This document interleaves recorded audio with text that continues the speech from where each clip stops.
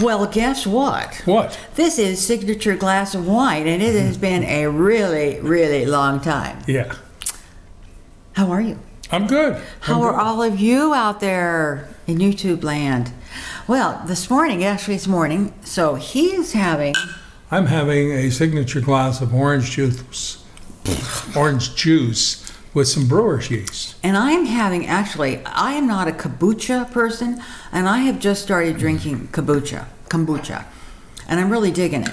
But the Synergy brand is the only one that I have found that is like totally awesome. This is their California Citrus. And I have to tell you, She likes it.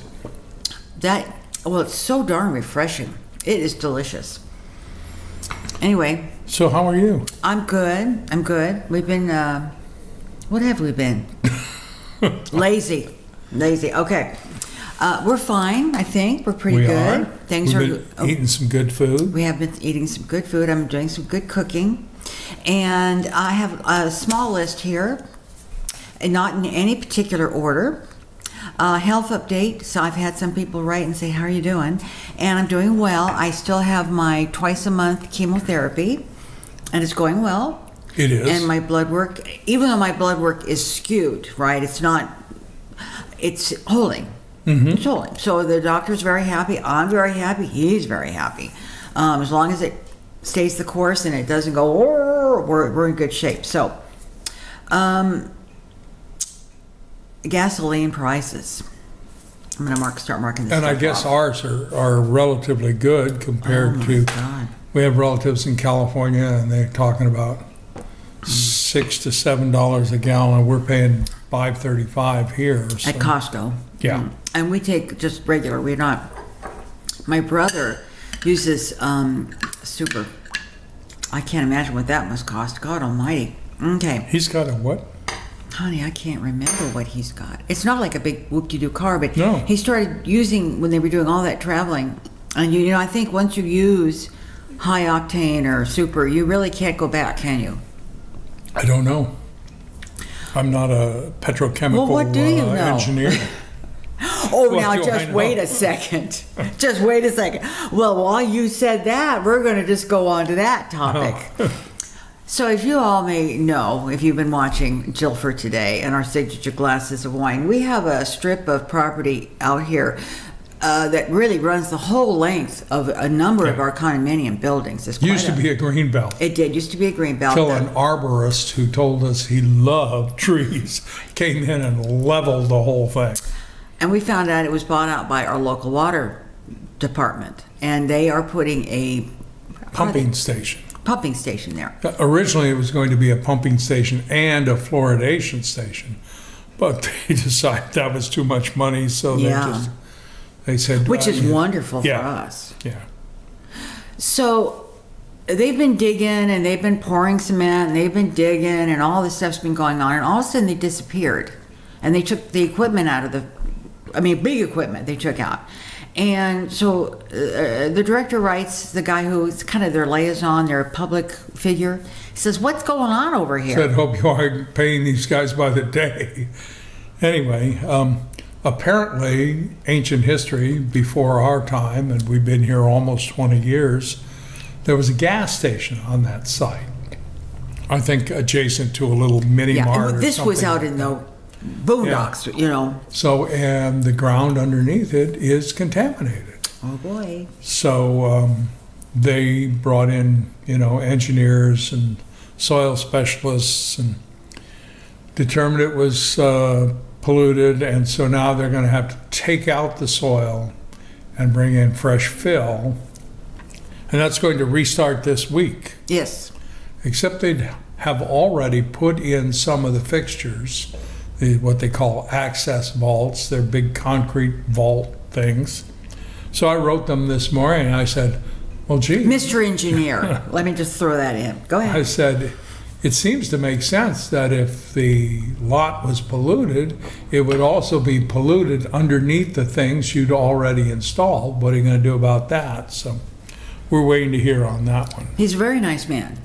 Oh, he is. He's very attentive. So they're supposed to start up, and of course he said we got a big flyer that they send to everybody, not not only the letter he got. Be ready I'm not for that special. be ready for loud noises. Be ready for dust. Be ready for vibrations. Well, when they started this project, they actually came through and put up vibration monitors. I Right. mean, they're really doing a first-class job. Oh, yeah. They came through our condo and, you know, inspected it for any cracks and stuff like that so that, you know, after the project starts or finishes, if you make a claim against them for any kind of damage due to vibration or whatever, they know what pre-existed and what was caused by the project. All right. Speaking of gasoline prices. So that was a quick segue. We had gasoline prices, and I wanted to address food shortages and price increases. I mean, it is staggering. I'll tell you one example is that he doesn't eat yogurt. I eat yogurt, and we buy the Silk brand, you know, little cartons. And about 4 months ago, I was still 5 months ago, still buying it $1 a carton, right? A carton. And like in the last 3 months ish, that has now popped up to $1.89 a carton. Beans that canned or organic beans that we were buying 99 cents are now, what was it, $1.69 or something like that. It's nuts. And I have a friend in Australia, and in fact, I said, this cannot be right. It absolutely cannot be right. They are paying $10 for a head of lettuce. Iceberg lettuce. $10. Cucumbers are $5 a piece. And I mean, we looked at some of these sweet potatoes. I mean, the price increases. It blows your mind. Yeah. Absolutely blows your We've mind. actually, you know, we've been trying to buy organic because of Jill's cancer. We just can't afford to anymore. We're going to have to go back to Conventional. conventional food, which means we'll shop at Winco, which is a low-cost grocery store. And that's fine. You know, I told him, you know. Hasn't killed us so far. That's it. You know, so he's 75. Almost 76. Almost 76. And, you know, we've been eating this way really all our lives. And, you know, so. We've been eating badly all our lives, but we're here, we're kicking. in the last 6 months, I'm proud to say, you know, Yeah. we have pursued a plant-based diet, and that means other than naturally occurring cholesterol, Yeah. which doesn't happen too often, 0 grams of cholesterol have gone into our body. So Yeah. hopefully our arteries are pleased. I know the environment is pleased, and all those little animals who Little haven't critters. died because we're not eating them have got to be pleased. So Yeah. So we're very, and actually of course there was never been never a problem for me. And he has adjusted so well, I cannot believe it. I mean, well, I'll tell you what it is. It's natural. I mean, we don't even talk about it like, oh my God, no, it's natural. It's what it is, and it's what it will be always. let's talk about what's unnatural. What is that, love? Life without TV. Oh yeah, big deal. Yeah. We're a TV-less house. We don't have TV anymore. A lot of factors went into it, you know, that expense was one thing, but just we were spending our lives lazy, sitting in front of that television, wasting our time. So now we're wasting our time reading books. No, that's not. I wouldn't say it's wasting our time. No, it's not wasting our time. But anyway, we got rid of the TV, and We like it. we like it. There's been a little withdrawal, but the we like house it. is happy. Oh, it's so It's peaceful. calm. It's serene. We subscribe to Spotify for $10 Oh, a man. month, and you get It's the bomb. hours and hours and hours of commercial-free, all the best music, whatever you want. Yeah. And it's just terrific. It's peaceful around Mm-hmm. here. I am reading. I have one of the e-readers, and I check out books from the library, and I'm going through an entire book every 2 to 3 days. You know, when I have time to read, and Yeah. it's just nice. It is nice. It's you know, to go into the cocktail lounge, as you know, it's our den. That thing isn't in there. It's not in there. This big black thing is not in there, and I don't know what it is. I mean, you know, people say, well, just have discipline. Don't turn it on. I know him and I know me, and there's no way that that's going to sit there off. It just isn't going to happen.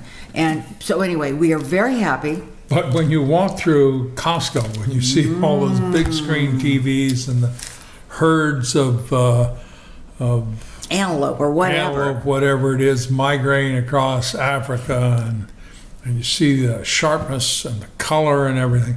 It's a little hard then. But, and you can pick up a lot of that on YouTube, but it is the big screen. And we will miss some things. We miss Bosch and All Creatures Great and Small and Call the Midwives, but that's the way it goes. So. We're very pleased with it. Okay, speaking of the cocktail lounge, I'll tell you what, we bought, and we couldn't remember, it is the most horrible stuff. We wanted margaritas. And we've been trying to have like a special drink on Saturdays. Oh, shush. Special drink on Saturday, cocktail kind of thing. She's the big tequila person in our household. So we decided we were going to have margaritas. And he brought home, and he didn't know, he didn't see the bottle. He brought home, you know, the Mr. and Mrs. T margarita mix.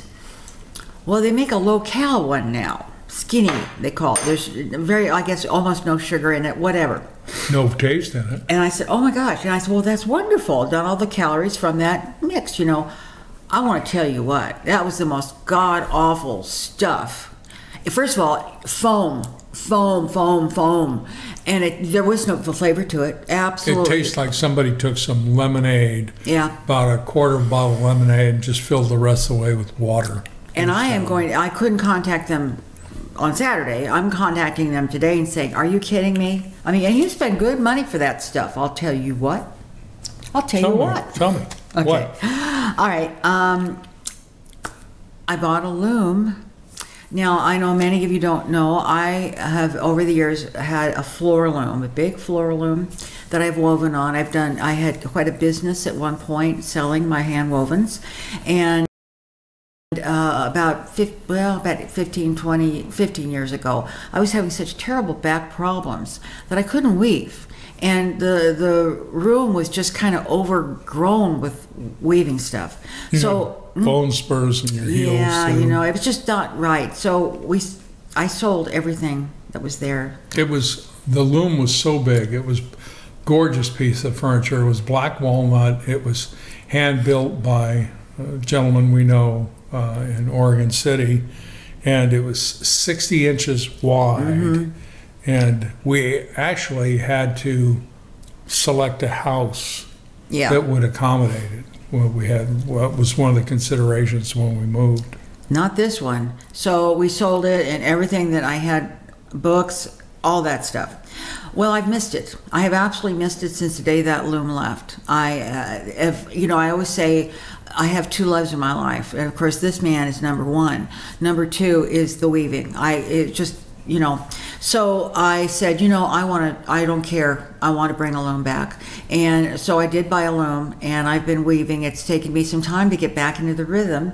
I forgot a lot. And I am starting to weave again, and I'm very excited about that because I have missed it terribly. So the loom now, it's a much smaller loom. It fits very nicely in the office/studio. And so anyway, that's a very neat, exciting thing. And I said to him, one of the things I did that I sold literally hundreds of were kitchen towels because they're just amazing.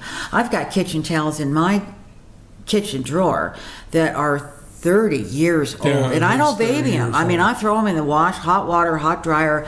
I mean, they're used. Anyway, they were very popular, and I did sell a lot of those. And now I'm making them more as like gifts. She's just about ready to take her first project off the loom. So. Yeah.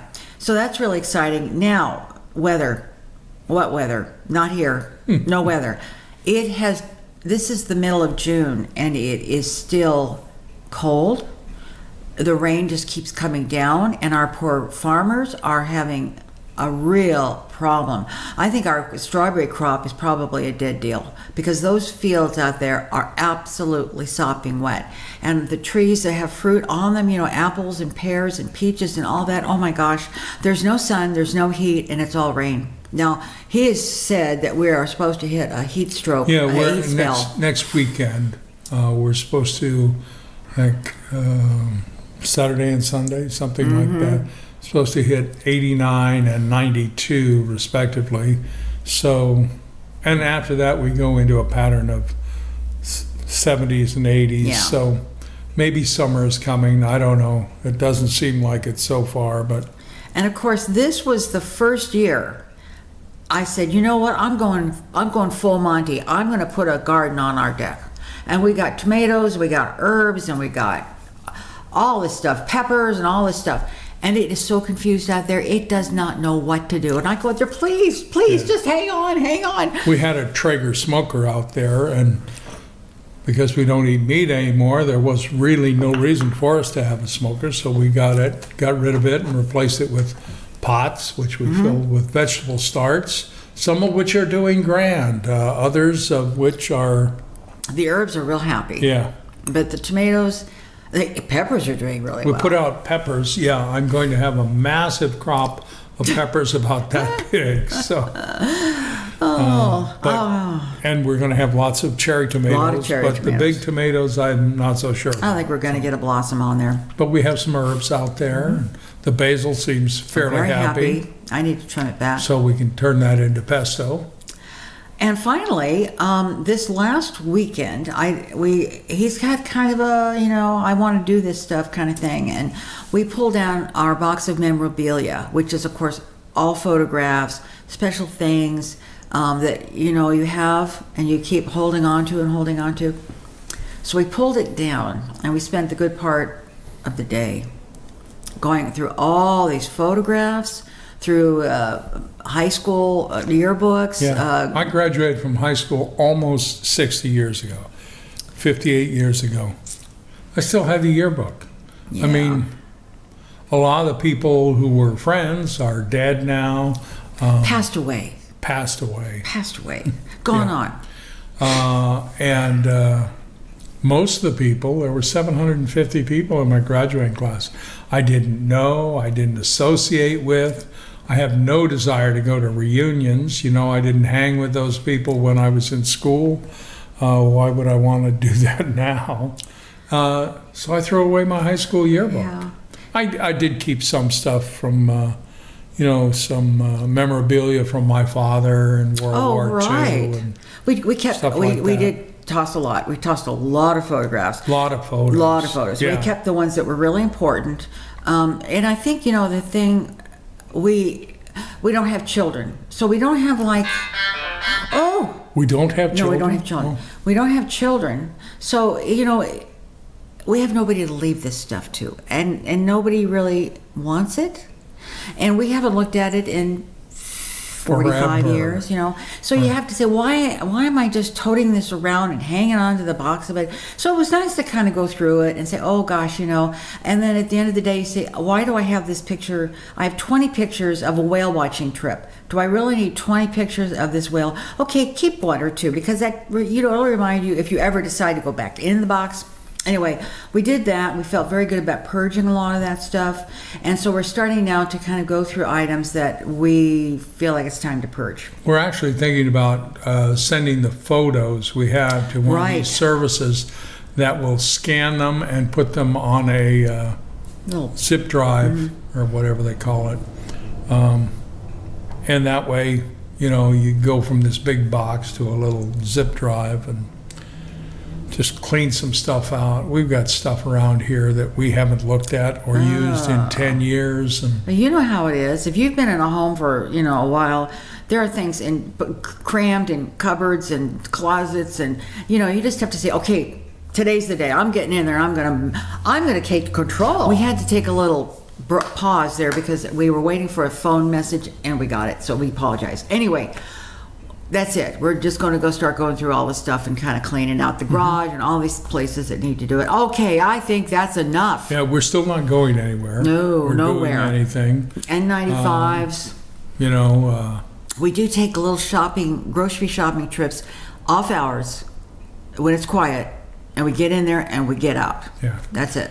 With her health, we're not taking any chances because, as you know, if you follow the news, people who are fully vaccinated, fully boosted, are getting COVID, and it's possible to get COVID 2-3 times. So we're just being careful. Jill is about to have her ninth COVID shot. Yeah. She had 2 before the stem cell transplant, which disappeared, and then she had the 3, which equated to the 2 that everybody else gets. Then she had 2 special shots, which jack up your immunity against COVID, and then she's had 1 booster, and now she's going to have her 2nd booster. So she's one of the most I'm boosted, baby. boosted people in the United States. Anyway, so. Well, it was good catching up. I know this was really long, and I know there was a lot of stuff in there that you just go, let's just get through this one. I don't care what they're talking about. That's why they invented fast forward. That's it. But we're awfully happy that you joined us, and if you're new to our community, welcome, and we hope you hang around. Some of them are better than this, but we haven't done a signature glass of wine in a really long time. And we had some people say, "Are you guys okay?" So we said we need to get back into them. It's just been we've kind of been. Not down. I mean, it's been kind of. There's been a lot going on, and we have been a little, a lot of changes going on right now. That, well, thank you all for showing up. We appreciate it, and Joe will be continuing to make lots of good food on Jill for a Day. I'm trying to remember because everyone thought it was so funny. And we are so happy that I got it now. And we are so happy that you are on this wacky thing we call, are you kidding me? Life? Oh, I didn't know whether Jill for a Day might be the correct answer. Thanks a lot, everybody. We love you. Take care. We'll see you soon. Stay safe. Stay safe. Bye-bye.